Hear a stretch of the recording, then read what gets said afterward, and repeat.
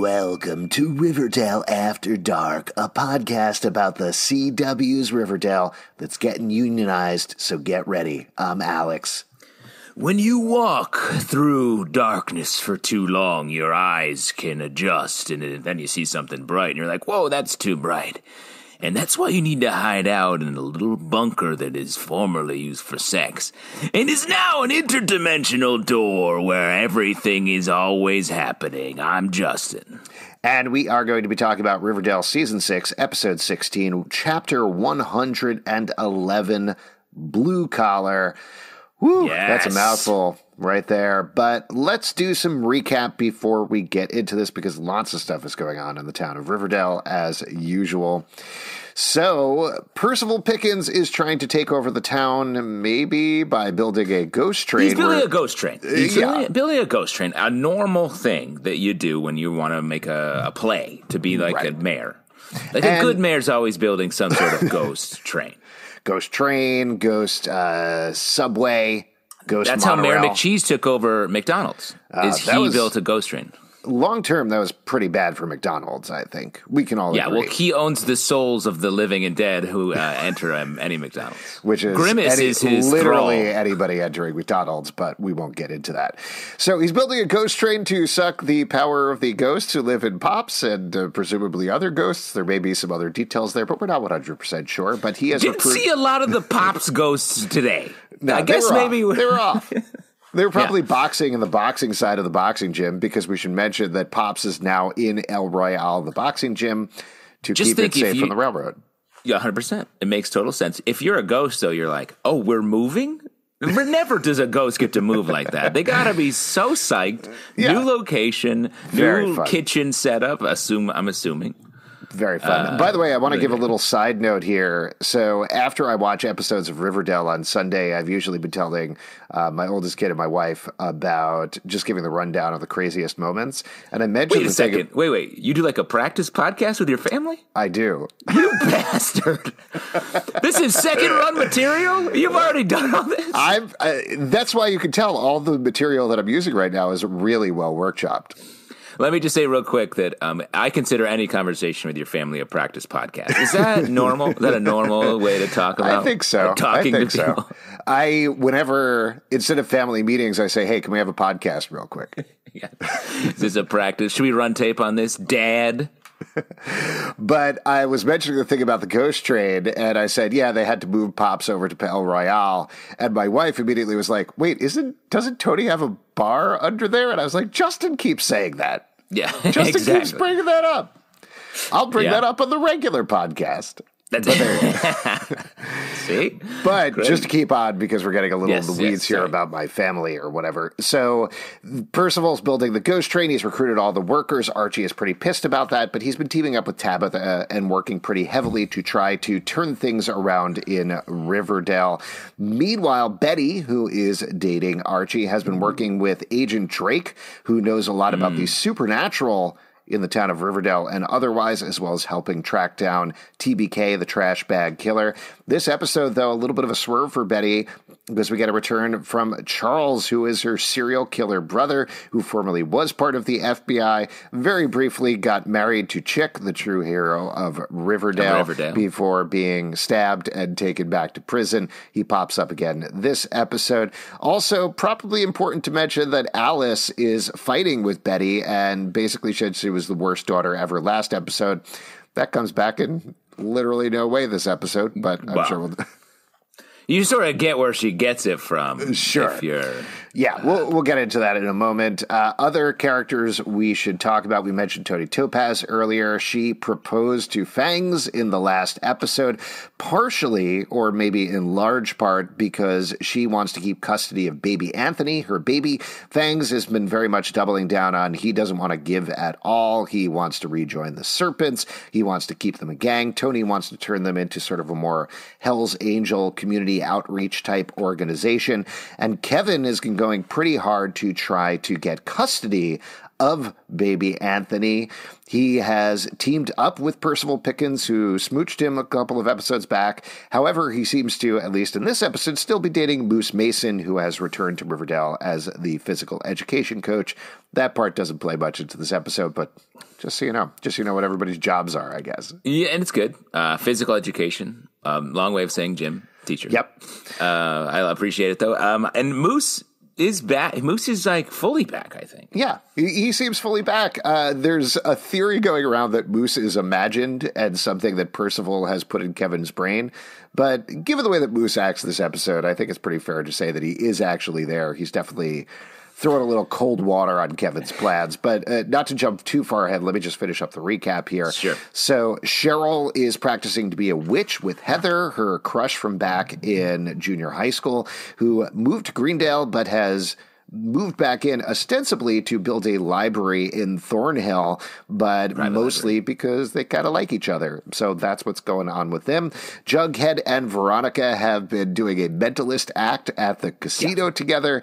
Jughead, not so much of an act because he literally can actually read minds. So that's going on. And I feel like there's a character I'm probably forgetting, but I don't know. We'll get to it. I think that's Reggie. Reggie is working for PP Percival Pickens. He wants to learn magic from Percival, and he has teamed up to him, seemingly of his own volition. I guess the last character we mentioned is Uncle Frank is also working for Percival Pickens. They tried to break him out of the spell in the previous episode, but it just did not work. So there you go. So that's everything you need to know about Riverdale. Now you're 100% completely caught up. Oh, wait. Actually, there's an alternate universe called Rivervale that was explored in the first 5 episodes of the season. Rivervale and Riverdale almost had a crisis on Infinite Earths and collided together.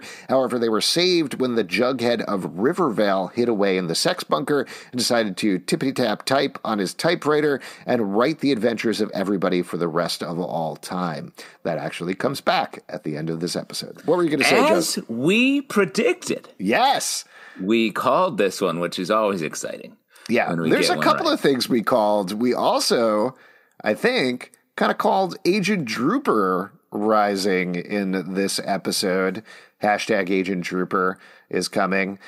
We got a little bit more of that in the promo for the next episode. Not to jump ahead, but there's a quote where Veronica seemingly says to Betty, "Are you hot for Agent Drake?" which has sent a lot of people in a lot of different directions. Some people are very excited to see Bye Betty. Some people are upset, particularly Barchi fans, because they don't want another cheating storyline. Totally fair. Not to start off with this, but because I believe this is the big conversation of the fandom today, why don't we, I was curious to get your temperature on it as a big Barchi fan. How do you feel about this bubbling potential infatuation, flirtation, whatever you want to call it, with Agent Drake? It's definitely there. Like, the chemistry is there. I'm curious. It feels like the actual the heat of that infatuation is coming from Drake toward Betty. Mm-hmm. Betty seems very receptive to it. So I'm curious what the turn in next episode will be. If Veronica's just noticing, like, hey, Agent Drake is on you, or if Betty actually is sort of feeling something similar.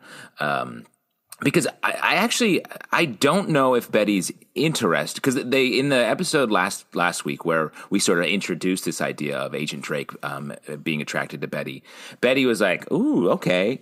And then she went back to Archie and it was like, there was not even a moment of hesitation. We never saw any sort of like her being pulled back from him. So it feels like whatever's happening, we're not privy to the internal thoughts of Betty yet. Mm-hmm. And even this promo is Veronica observing it. So I'm not so like I'm down with whatever the show wants to do. I said last time, Agent Drake does seem like she's coming on really strong, like as if she's doing it for an ulterior motive. But I think she's a great character. I really like her, especially in this episode. She's such a great like driver for this action, and she's so like she knows what's up, and she's like, "Let's go do this," which I love that energy, especially from Veronica and everybody. Yeah, it's definitely a super fun character, and I agree with you. I think there's a bunch of different directions they could go in here, but in this episode as well, I don't get any sense that there's problems in Barchi land. They still seem to be together, working together, like each other, love each other, all of these things. So I do think there is a way of doing this storyline where, you know, Veronica and Betty are having, and this is a total prognostication, but Veronica and Betty are having this conversation. Betty is talking about how great Agent Drake is and how helpful she's been and going blah, blah, blah, blah, blah, blah. And Veronica calls her out and is like, "You're hot for Agent Drake." And that makes her realize, oh, wait a second. Yes, I am like have a little bit of a crush on a woman. You explore the idea that Betty is bisexual, potentially. She has feelings for a woman, but that doesn't necessarily need to break up Archie. It doesn't mean she needs to cheat on Archie or anything like that. She could still realize she is bisexual without the cheating element that I think everybody is worried about. 100%. And also I think there's, you know, gradations of a crush. Like she does seem to be like attracted to her, but I think it's a mix of like, she looks at her power that she has. She's very capable at her job, a job that Betty likes, but her life keeps getting in the way. I think she has sort of maybe there's a sexual part of it, but I think it's like beyond, it's like a life crush on her, which I think that's cool. And I like the idea of, because we have seen the storyline of someone being like in the show, Cheryl is like, I'm bisexual. Toni, like, or I guess Toni's bisexual. Cheryl's not. Yeah, Cheryl's a lesbian. But we saw that story happen. So if it is that sort of wider, like having a crush on someone without it being purely about like we have to have sex, I think that's super interesting. Yeah, I agree. And the last thing I'll say in the other direction, though, a lot of folks I think have been calling out the parallels that we've been having with the Riverdale storylines.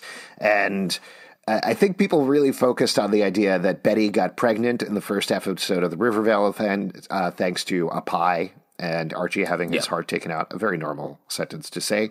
But I know this wasn't Betty, this was Bitsy, but there could also be shades of Bitsy figuring out that she does have feelings for, it was Poppy Blossom at that time period. Right. And also being pregnant. So they could be going in that direction as well. That could be something potentially they're exploring. So I don't believe that necessarily they're going to go the cheating direction, but there also could be a thing where like Drake kisses Betty. She's not necessarily opposed to it, but she's like, hold on, I'm with Archie. And then again, realizes that there's some feelings there. So we'll have to see what happens. The fact that these characters aren't just overwhelmed all the time in general by their like 9 jobs, 4 relationships. So like, I do think there's going to be a point where they have to be like, okay. We're fighting an epic battle for the soul of the Riverdale, of good versus evil. I also need to sort out like the couple of layers of attraction I have for these 4 different people. Yeah, the show was balancing a lot of different things in this episode, in particular to that point. Like, you have the Betty storyline where she's working with Drake and Veronica to leech the blood out of Charles, who mysteriously died, probably because he's a serial killer, so that poisoned his blood. And on the other hand, Archie is like, let's seriously talk about unions, you know? So, yeah, both things. But I think, they definitely yada yada around the Veronica is going to wash Charles's blood side of it by the end of the episode. Like, they go show up to do it, and it is successful. Happens off camera. Great choice. I was like, when they were setting that up, I was like, I don't need to see the blood go through Veronica like a little sieve, just like cleaning it out. Great. But I thought they handled the union side of this episode really well. Like, I liked all of Archie's speeches. I liked the way the confrontation on the railroad track or in Sketch Alley at the end was handled. Like, it was great. Yeah, I guess what I'm saying is it gave me a little bit more tonal whiplash than usual in this episode, particularly whenever we'd cut to the Archie storyline, because I do think what Archie and Tabitha was doing was really good. The way that they're talking to the workers are really good. I certainly have some questions about how they're striking and how they're unionizing and what that means, but also it's Riverdale, so it doesn't matter. We don't need to get into the minutia of it. It's more broad strokes, but talking about unions is important and talking about the power of unions is important. So I felt like it felt a little bit like, I don't know when they wrote this episode, but wasn't there recently, there was a whole cruise strike that was going to happen with, I think it was just Vancouver, but maybe it was all of Hollywood. I don't know. Whatever it was, there was definitely like a lot of union talk that was going on. Yeah. At probably around the same time they were writing this. So it felt very realistic and very present, even though they were applying it to a crew building tracks for a ghost train. Well, there definitely was around COVID, there was a lot of union negotiations that had to be sorted out before all that could happen. So I think that was a part of it. And I do think the unionization efforts going around different Starbucks and Amazon warehouses, that I think was maybe just starting a little bit when these episodes were being written and shot. So that could be also the influence on it. Yeah, and you also mentioned, I just didn't want to forget this part, this episode was directed by Tara Defoe, who's been on the crew for a really, really long time. And I really did love those shots on the railroad tracks in particular. Yeah. Just Archie standing in the middle. That was great. That was good stuff. Cool. There was... Oh, go ahead. I was going to say, it felt big. It felt like sort of a big 80s movie scene where it was like the hero comes through and is like, we're not going to put up with your shit any longer. And that's the exact kind of flavor that lets a storyline that did feel so different and sort of grounded compared to turning invisible to get the witch book we need, feel really bigger. So it could match, it was shot in a way that it could match the crazier story of the other storylines. Now, you've talked a lot about how Percival has been constantly winning. We had a little bit of a turn of that in the last episode when they do move Pops. Here, even though Percival at the end shoots back at Archie, you haven't been in a real fight yet. You don't know what that's like. This is another win for Archie, right? So how'd you feel about that? Yeah, I thought that was a very funny line, given 3 episodes back, they got in an actual fight that Archie lost. He's like, yeah, better fight. I was like, I beg to differ. You kicked my ass pretty recently. But I do, they're doing a great job this season with Percival as a villain. He's such a great villain. And even when he loses, he keeps winning, or at least talks about winning and losing. He's like, okay, you got my workers briefly, but I'm coming even harder. This is nothing. And it feels like whatever they do, they aren't stopping his plan or even turning it.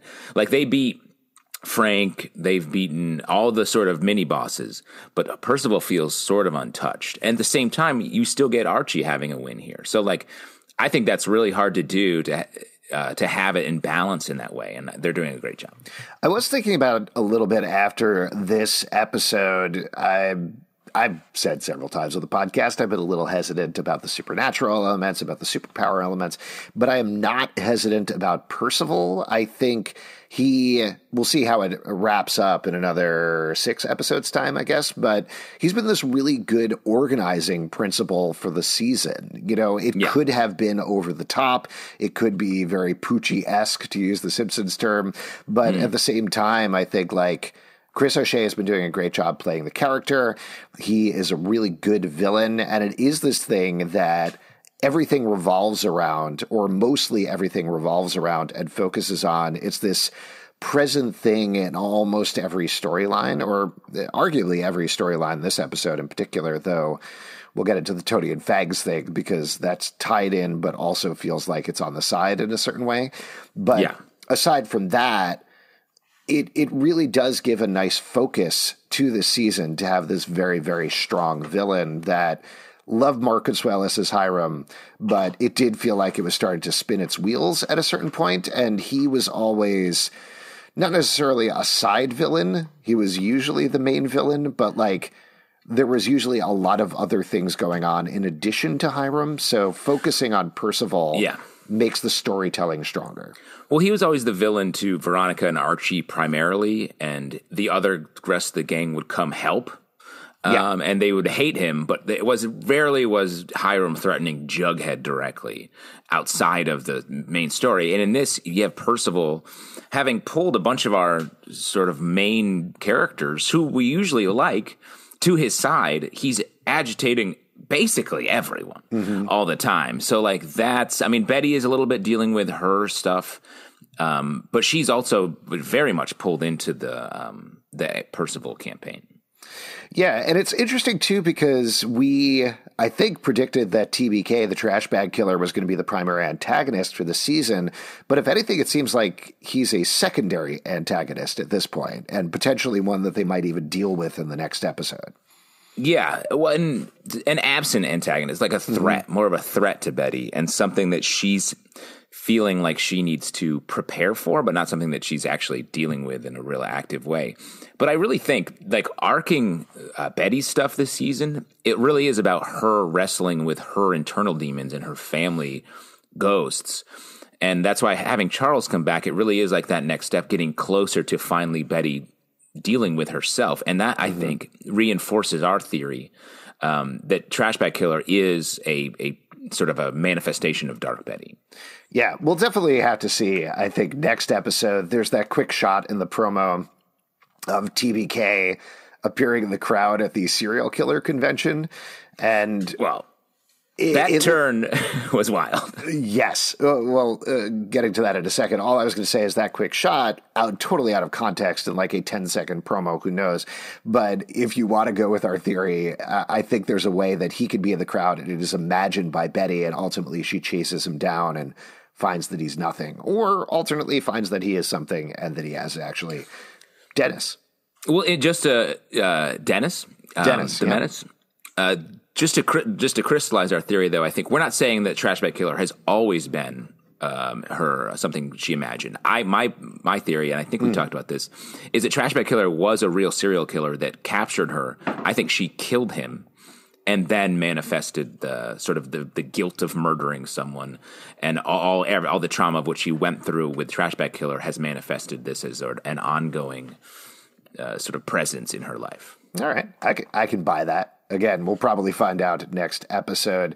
We're jumping a little bit all over the place, but why don't we, very briefly, we talked about Archie's storyline. Over the course of it, we get a couple of fun things where, like, he and Tabitha fight back with free coffee and 25-cent burgers, which I thought was a very fun Riverdale thing. I would do anything for a 25-cent burger. I love the reaction to everyone's like, burger, oh, yeah, like that's a real, really speaking the language. Yeah. And then, go ahead. Go ahead. Oh, all I was going to say is I also really liked this, getting back to like the organizing principle thing, this idea that they're using Cheryl as a source once again in this episode, that it isn't Cheryl just off in her own storyline. She is doing her own thing with Heather, and that has developing elements. But ultimately, she's helping Archie and Tabitha to find this document that reveals what Percival Pickens' great-grandfather said.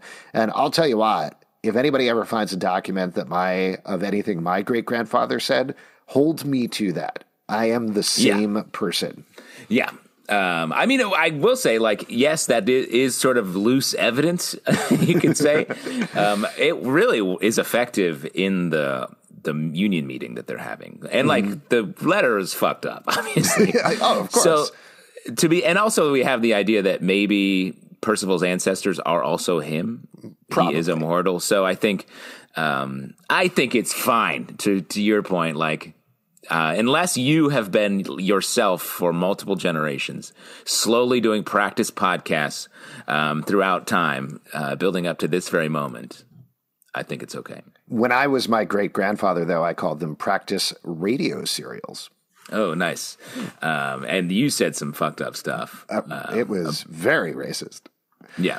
About the Barchi of Woodrow Wilson's love triangle or whatever. Oh, man. He liked that blonde and that brunette, and I only shipped one of them, but I'm not going to say which one.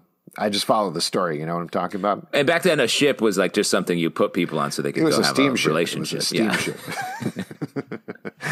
The other part of this, though, while we're talking... Oh, were you going to bring up... I was just going to talk about, like, the one Barchi scene we do get there hanging out. She calls him Arch. Like, it feels very normal. Betty talking about herself. Because it does feel like Archie's still who Betty comes to sort of vent and really deal with her stuff. Archie just doesn't see... He's like... He's there for her, but he's also like, I got so much going on. So the part that struck me as the weirdest, and I think this was just blocking, and it's fine, and the way that they, set out the episode, but when she's in the middle of that speech and she looks out the window, which again, great shot, like really well shot, looks across the, I don't know, it's not an alleyway. What's the space between two houses? Transom. Sure. And sees Alice about to kill Charles with a pillow and is like, oh my God, and runs across. That Archie is like, guess I'll sit here on my bed while this is happening. I'm not going to mess with a Cooper family murder. That's a family issue. Sorry. Yeah. I got to hang out here with Bingo. I'll handle this. Yeah. You never know what he looked out another window and saw something else horrible happening and had to deal with that. He looked out the other side and saw the ice cream man was there and he's like, hell yeah. I'll get some ice cream for me and my best girl. Gonna get a cherry dip. You know what I'm talking about? Oh, yeah, definitely. Gross. That's the worst thing I would get. I don't know why anybody gets that. That's a terrible ice cream. When you got chocolate dip sitting right next door.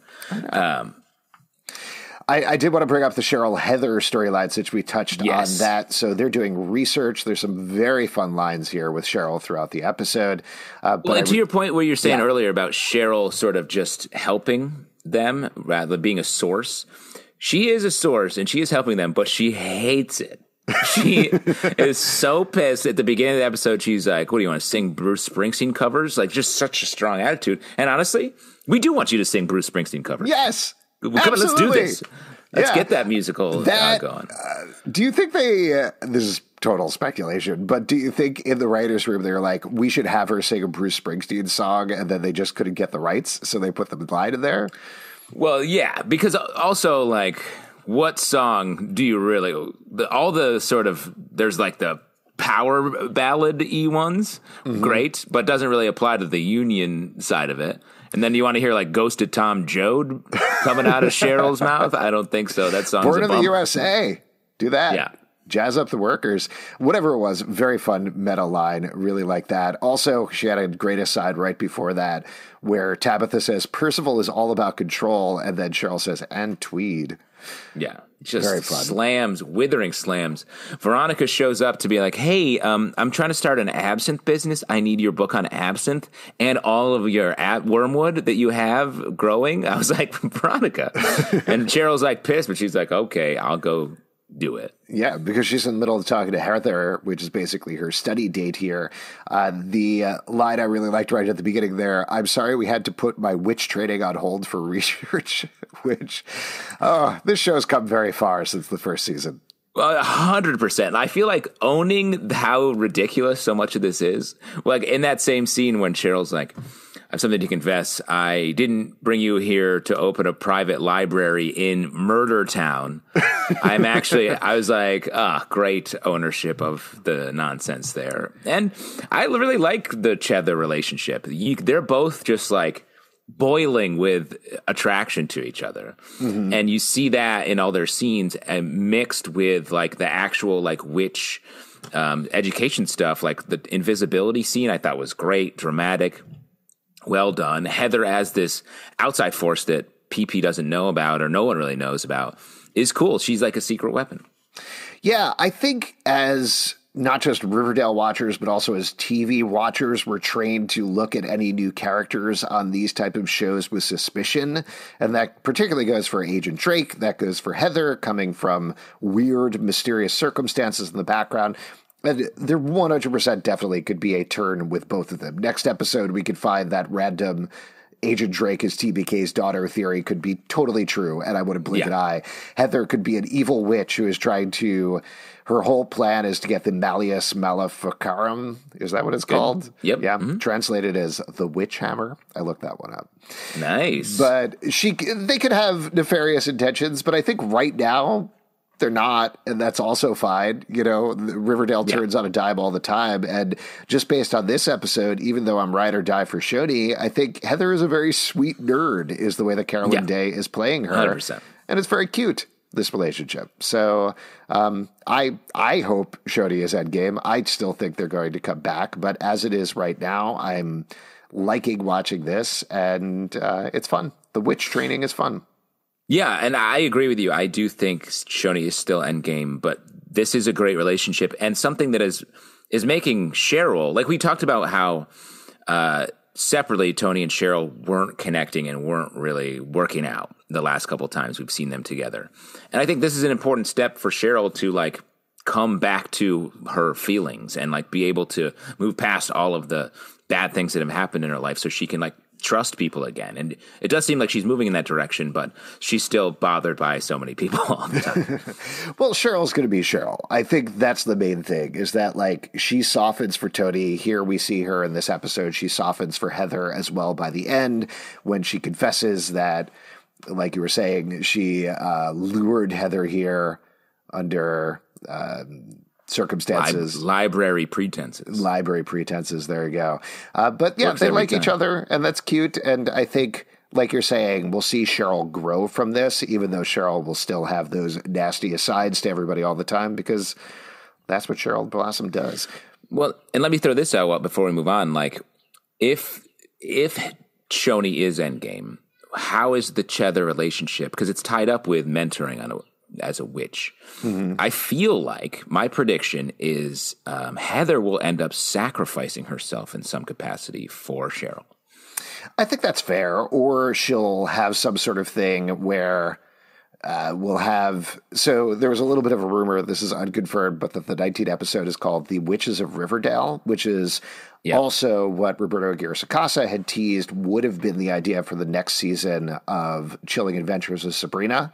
So to wildly spin that out of control, what would be awesome is if they are able to bring in a significant amount of portion of the cast of Chilling Adventures of Sabrina, you end up with some sort of thing with this Malleus Maleficorum where Heather says, you know what, we need to take it back to Greendale. We need to watch it all the time and keep it safe. So I love you. I have feelings for you, but I can't be here anymore. Yeah. So, and like we're saying, Toni and Fangs, again, we'll get to that in a moment, but are on their own path. But I don't think that's going to last. I don't think that's going to be long-term. Wow. That's clearly... They, again, agreed to be married in this episode. And you're like, exactly, perfect chess move to get Toni back with Cheryl. Well, again, I want to talk about So you're saying there's a chance. You are Jim Carrey and Dumb and Dumber for Shoni. I am definitely dumb and dumber in this scenario. But Cheryl... like you're saying, I think we're going to end up with a scenario where Heather and Cheryl are going to have this really nice positive relationship that's going to literally and figuratively let Cheryl own her power. And then ultimately Heather will return to Greendale, sacrifice herself, something like that. So Cheryl will be back to a place where she's alone, but feeling more confident in her aloneness than she was before. Because I think she started this season thinking she was cursed and...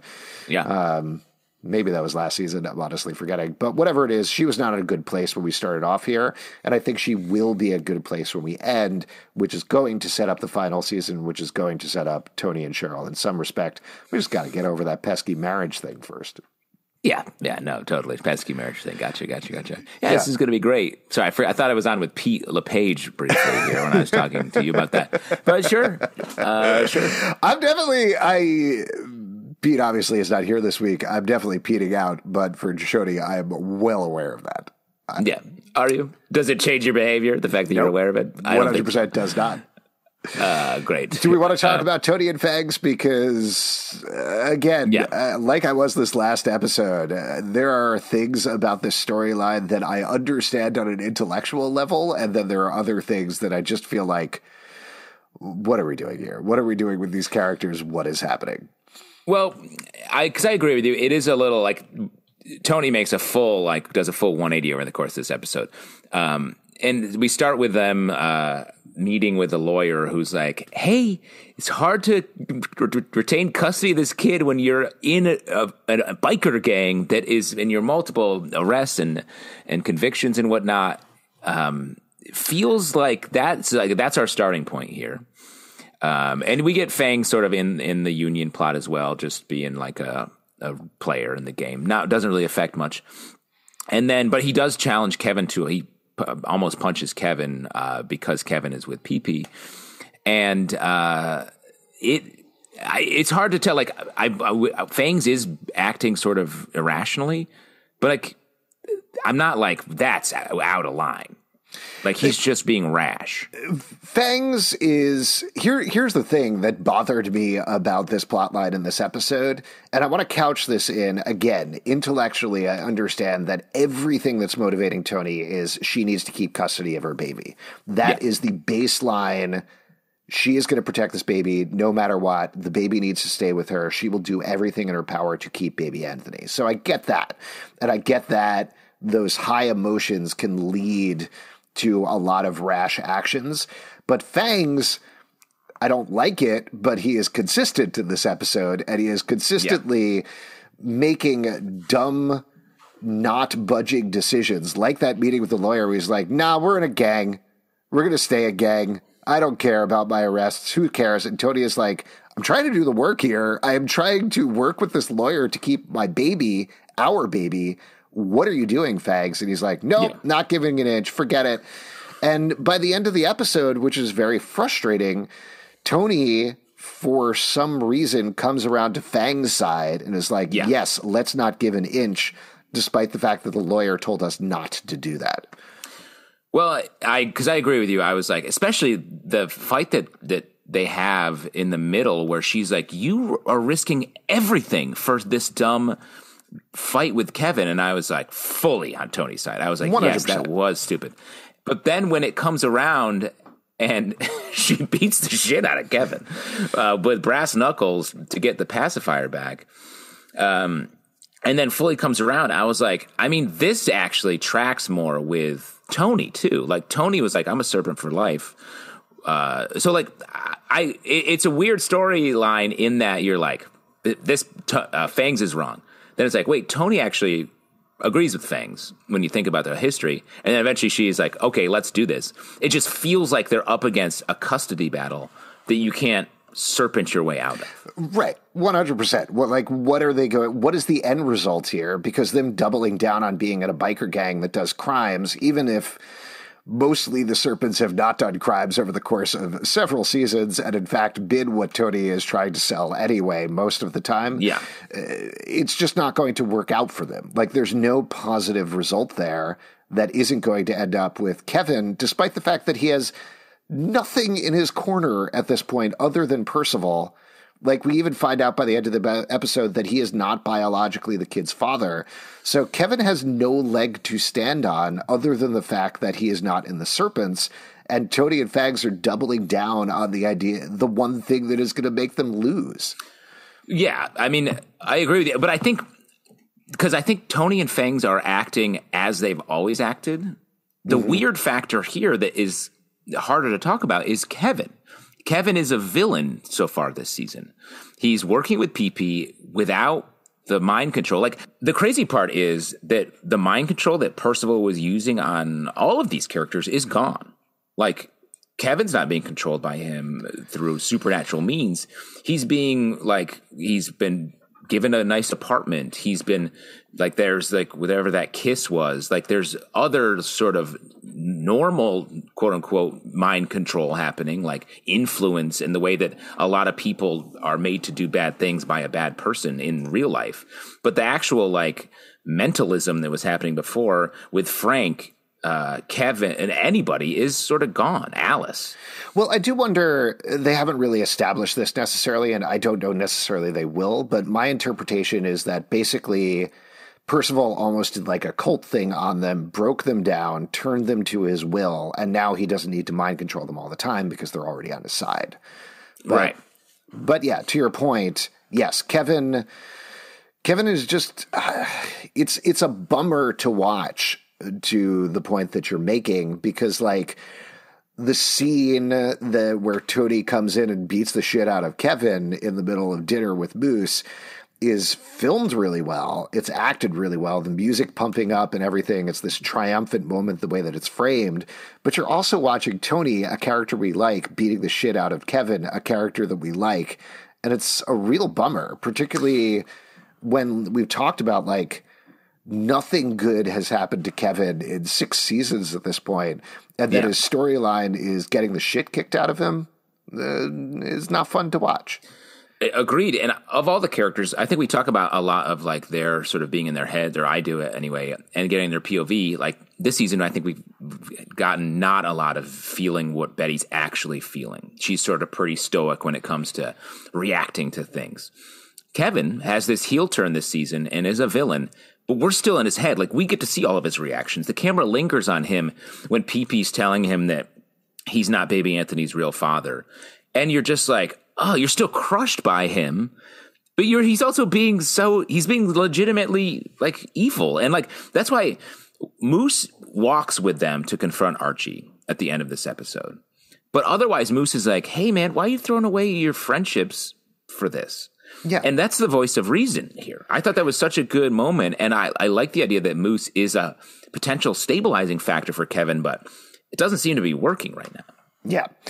Yeah, I don't know. I like having Moose back on the show. To your point, it was surprising to me that he was walking with him, whether he has been mind controlled in some way of Percival. I think he's just hanging around for Kevin, but I guess we'll see if there's something more nefarious there. I will say... But imagine that moment, Kevin being like, hey, we're about to go confront Archie for this union busting thing. You want to come along? And Moose is like, yeah, I'll ride with you. I got a break between dodgeball. Let's do it. Yeah. That doesn't make a ton of sense. I will say, this is one last note about this beating up scene. There was a moment when I felt like I didn't really understand the pacifier thing. Like, did Kevin... Oh, Kevin took it for DNA testing. For DNA testing, yeah. For DNA testing. You're a parent. I'm a parent. Yeah. If someone takes your baby's pacifier, you're going to kick the shit out of them. Well, 100%. Also, if he was trying to get away with something without being caught, you can't take the pacifier. That's the one thing that is needed. Oh, my God. God. Take any other thing they've put in their mouth. Yeah, totally. Take some hair or something. Baby Anthony looks like maybe he has some hair. A block. Yeah. Go over, see the kid. Hey, play with these blocks. They're all going in the kid's mouth. Everywhere. Absolutely. Britta's fingers. Probably sucked on Britta's fingers at some point. But do you think Tony's going to come home and be like, hey, where's the B block? I see A, I see C. Where's B? Yeah. And Britta the Sitta is like, I don't know. Yeah. The B's gone. I know this was not the point of the scene, but legitimately felt that moment and like had panic attacks of times when we lost the kids' pacifiers where there was one time I was on a road trip and we forgot the pacifier. And this is when my kid was like 6 months old or something. And just screaming, stopping at every single big store along the way, trying to find not just a pacifier, but the right brand of pacifier. Because, you were trying to get a new one. Yes, we were trying to get a new one because we were already too far on the road. It was terrifying. Absolutely. Well, I can't tell you the amount of times I've had to drive back to find Duck, my kid's stuffed animal, or Tiki, my other daughter's former pacifier, but the pacifier nipple part broke, so we cut it off, and now it's just like a little tiny stuffed animal that is, it used to be white. It was a little white rabbit. Yeah. Fully brown gray. Terrifying. My brother used to have a blanket called Nunny that he carried around. And it literally was like, by the time he was old enough, it was worn down to a thread and he'd just fall asleep sort of like feeling that thread a little bit. That's darling. Yes. So maybe Nunny will be baby Anthony's serpent name. Oh my God. Why does he need a serpent name when his name is already baby Anthony, which is a weird affectation? What are they going to call him? I guess Fangs is Fang's serpent name. Is Tony's serpent name? I don't know, man. Is Baby Anthony going to have to do the serpent dance? Are we going to see like dancing Baby Anthony? It's hard to say. I mean, maybe I don't know. I clearly don't know how it works. But like, what's like? Can anyone use like everyone calls Fangs Fangs? Non-serpents call Fangs Fangs. Yeah. What's his actual name? I don't know. Forsyth, I feel like we've heard his name. Everybody is named Forsyth. Yeah. Last little bit I wanted to say, very nice to see Britta back again. Loved using her as a babysitter. What she needs to do is she needs to parent trap Cheryl and Toni. I think that's where we're headed with the show the Endgame thing. I see. I'm glad you turned Britta, a character in another storyline, over into some device to get your Shoney back together. It's going to happen, man. Mark my words. Real quick, while we're on Baby Anthony, we get this conversation between Pee-Pee and Kevin where it's like... Baby Anthony is the threat? This season is going to end with Percival straight up fighting a baby. It's going to happen. I mean, Great. I'm here for that. It was the natural progression from Hiram fighting Archie. Hiram's a little older than Percival Pickens, I guess in terms of like how old Mark Consuelos is versus Chris O'Shea. So you got to age it down a little bit. Hiram was fighting Archie as a teenager. Now Percival is fighting baby Anthony as a baby.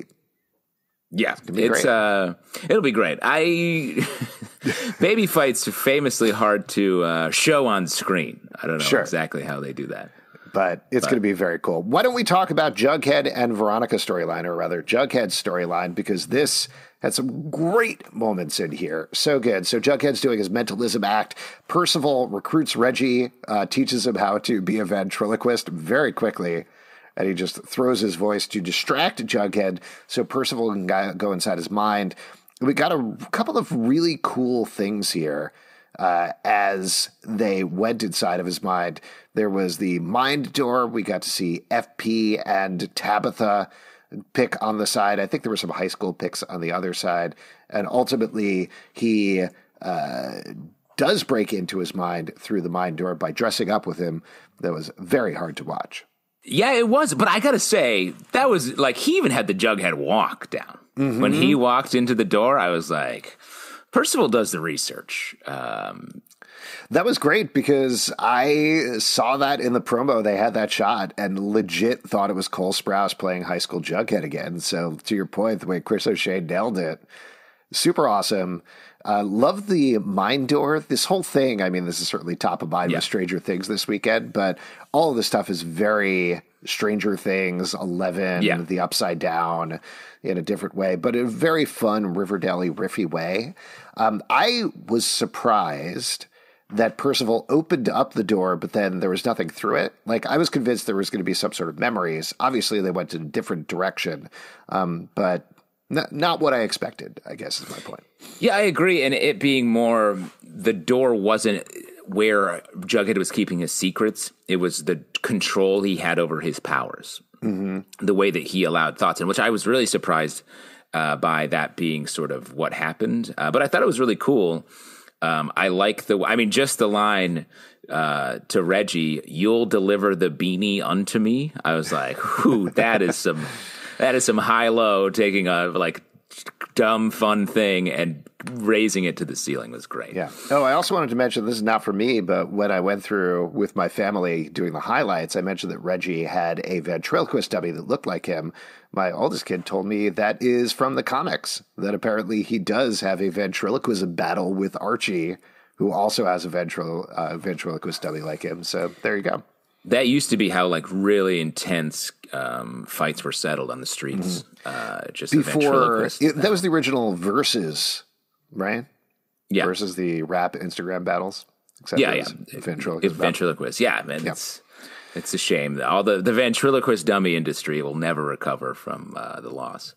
That scene, like to talk about Reggie for a second, when he's like, "Yeah, we got to do this," and he's like, "Hey, when are you going to teach me magic?"